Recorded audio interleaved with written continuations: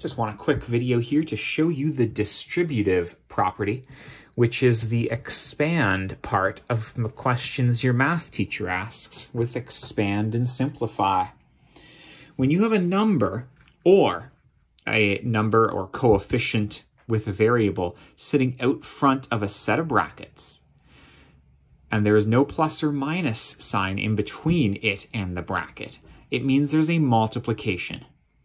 This 4 brackets stuff means you have 4 of these, and 4 of these, and 4 of these. And I know to do that separately for each because they are separated with plus and minuses. So this 4 needs to get multiplied by the 4x squared because I have 4 of them. I also need to multiply the 4 by the 3x, the minus 3x actually, because I have 4 of them, and I have 4 of these positive 7s. See, all these things are in the bracket, and this is our notation to say that we have 4 of them. So what I end up with is 4 times x squared, which actually is just 4x squared. 4 times negative 3x, the numbers will multiply together. That's minus 12. And the letters combine as well, but there are no letters here, so I just write x. And 4 times positive 7 is positive 28. Nice. That's what I would call an easy example because you're simply multiplying each of these by 4. If you have a number and a variable, a coefficient and a variable, you're going to have to multiply this whole thing by 6x. You're going to have to multiply this whole thing by another 6x, and this whole thing by 6x again. Now, I don't want you thinking that there's more than one 6x here. It's just that everything in here is getting 6x'd. 6x times 2x squared. The numbers multiply together. 6 times 2 is 12. X times x squared. There is one x here, and I know there's no exponent on it, but if there wasn't an x here, we wouldn't have even written it. So there's definitely at least one there. Well, there's exactly one. And we're combining it with 2 more. That notches the exponent up to 3. That is 12x to the 3. 6 times negative 5 is negative 30. And the x combined with that extra x is what gives you an x to the 2, or an x squared.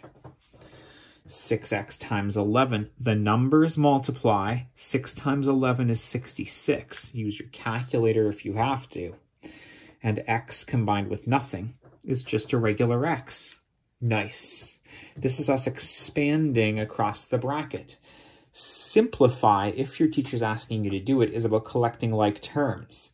You'd look for terms or chunks here separated by plus or minuses that have the exact same variables and exponents. Here you have x3, x2, and x1. None of those are the same, so you can't combine any. Let's go. We got one more.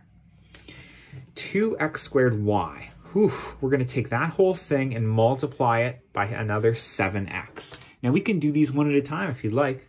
2 times 7 is 14. X squared with an extra x is x to the 3. And we have a y here. Oof. Now what we're about to do is the same thing again, but 2x squared y get multiplied by minus 5y. 2 times negative 5. Multiply the numbers to get negative 10. X squared with no x's here. So you're left with x squared. Y times an extra y. You now actually have 2 y's, so that's x squared y squared. See?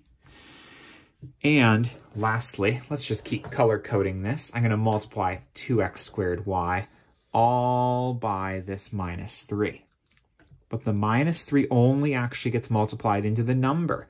Numbers multiply by numbers. X squared y combined with no letters here, x squared y. Now again, even though they're all x's and y's, I have no like terms, because one of these is x3, this one has a y2 on it, this one has an x2y, but neither of these are x2y. No, this one looks similar, but that's y2, not just y. None of these are the same. no like terms to collect. All I did was expand. That's why I used them as examples.